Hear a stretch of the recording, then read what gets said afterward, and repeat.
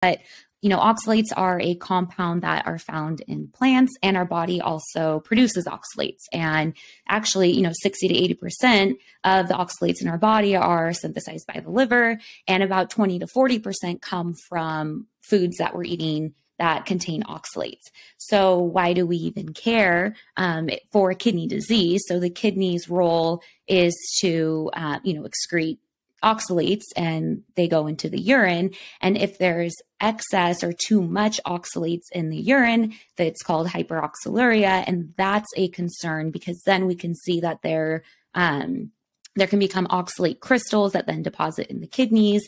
And when that happens, there's more kidney inflammation, fibrosis, and faster progression of kidney disease. So that's why we care about oxalates.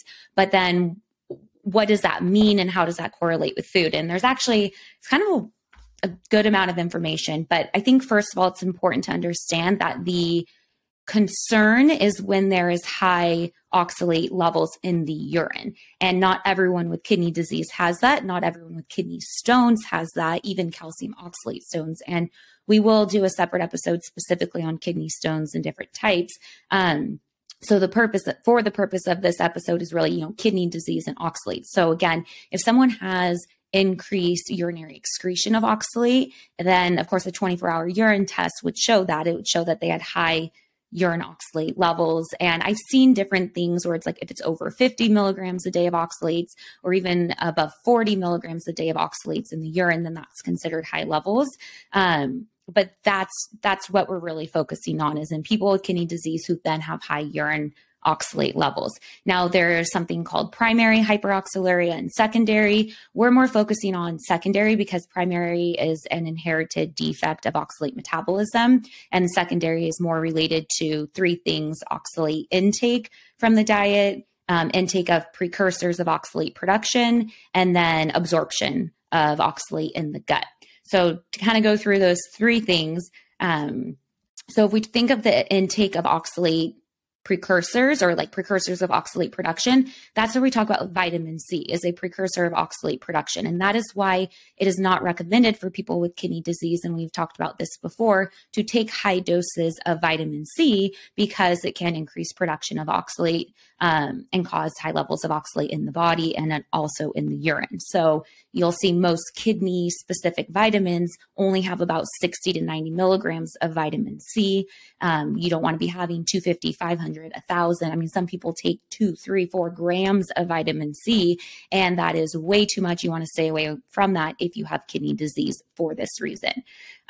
Next thing, when we talk about absorption, so about 10 to 15% of the intake of oxalate is going to be absorbed in the gut, but this can vary based on different things. So if someone has fat malabsorption, so let's say they have bariatric surgery, they've had irritable bowel disease, they've had a bowel resection, anything like that where they have fat malabsorption, that can actually increase the absorption of oxalate in the gut and then contribute to higher urine oxalate levels.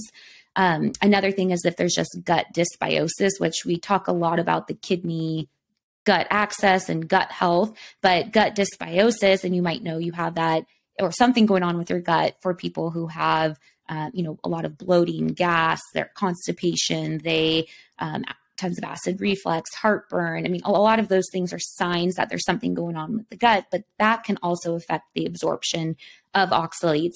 And then the other thing is calcium. So calcium binds with oxalate and reduces the absorption of oxalate in the gut. And a lot of times this is what you hear about with kidney stones, but it's also true for just kidney disease in general, is if someone has high urine oxalate levels, a lot of times it's a problem of their calcium intake. So ensuring adequate calcium intake helps to make sure you're not absorbing too much oxalate in the gut.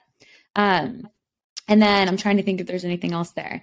The other thing is, so we talked about that now. So no vitamin C, high dose vitamin C supplementations. We want to focus on gut health and ensuring adequate calcium intake. And then before we even get into actual, how much oxalate are you actually eating in your diet? And then how much is coming out in your urine? It's important to remember that things like Hydration's important, low sodium diet's important, alkalizing the urine pH with getting enough fruits and vegetables in your diet. All of those are things that can impact how much oxalates in your urine. That has nothing to do with oxalate intake.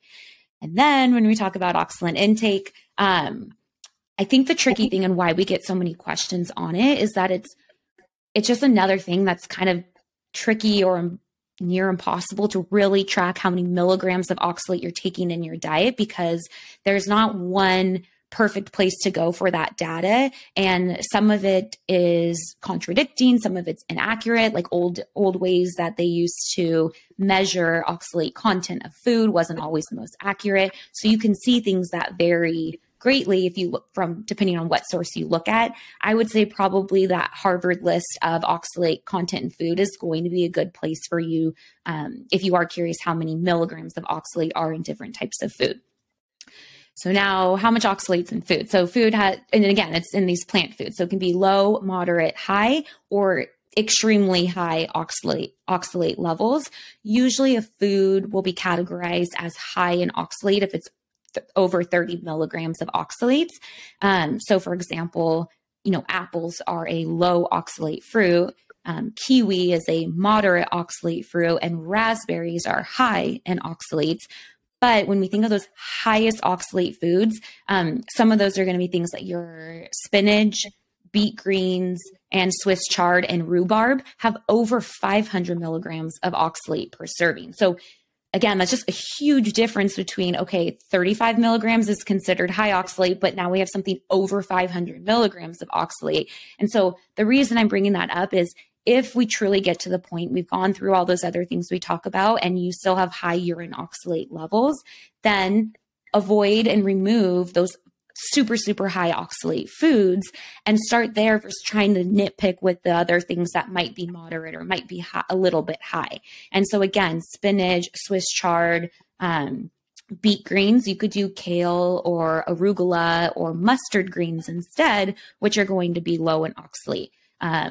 Miso, almonds, like I said, raspberries, those are all higher. Beets, those are going to be some higher oxalate foods. But if you simply cut out those super, super, super high oxalate foods, typically that is enough for people to see improvements in their urine levels of oxalate. Of course, if you are, trying to keep those highest oxalate, veggies or fruit out, then you would also want to keep supplemental forms of them or powders of them out. So things like spinach powders or like beet powder, or even like a turmeric powder in these supplement forms where they can be in really high doses, those can also be very high in oxalates. And the other thing to point out, and a lot of times, at least what I saw, and I'll let Dr. Hashmi chime in on this, is a lot of the kind of case reports or where people have had kidney issues or like acute kidney injury from a very high oxalate intake. One, it was often paired with a very high dose vitamin C supplementation. It wasn't just the high oxalate intake on their own, but also it was people who were like juicing, spinach and all these greens and beets, and they're consuming this crazy high intake of oxalates in juice form. They were having higher absorption amounts and potentially a lot of vitamin C, all of that packed in, and we always hear, oh, juice detox cleanses, all this stuff for the kidneys. Well, potentially that could be something that is harming the kidneys. So I would say that's the biggest thing, just kind of summarizing, is that it is a concern if someone has high urine oxalate levels. It is a concern for, certain types of kidney stones and also for kidney disease. And we do want to treat it. We want to make sure that you are well hydrated, you have a low sodium diet, you are helping the urine pH with alkalizing fruits and vegetables. You're avoiding high dose vitamin C supplementation. You're ensuring adequate calcium intake and magnesium as well. And then avoiding those very, very high oxalate foods. If you've gone through all of that and you still have high urine oxalate levels, then I would say you can look more at maybe some of those more moderate to high oxalate foods and just make a substitution. Because if you can't have spinach because of that, then again, you can have kale instead. Or if you can't do almonds, then you can have another nut in place of it that will be lower in oxalate.